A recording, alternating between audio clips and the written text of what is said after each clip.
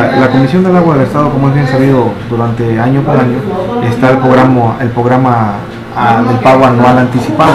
Esto inicia el 1 de diciembre, posteriormente a eso nos vamos diciembre, nos vamos enero y finalizamos el día 26 de febrero.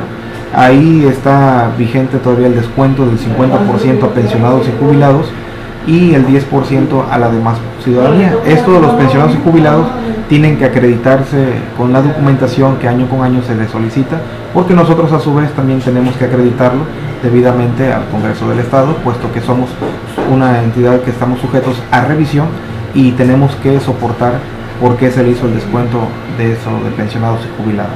En Ángela Recabado, esta oficina está captando el pago por concepto anticipado, así como regular aquí en el municipio. ¿Se está trabajando bien en ese sentido?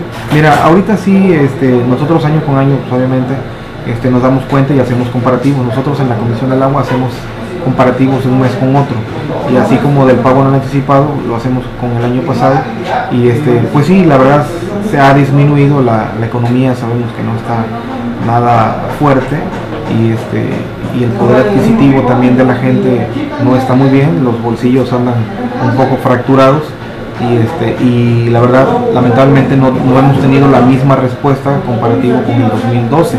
Entonces, en lo que va del 2011 contra 2012 sí se vio un poquito de incremento. Ya lo que vamos del 2013, lamentablemente no se ha tenido la respuesta que se esperaba, o que cuando menos año con año vamos teniendo. En este año ha disminuido considerablemente.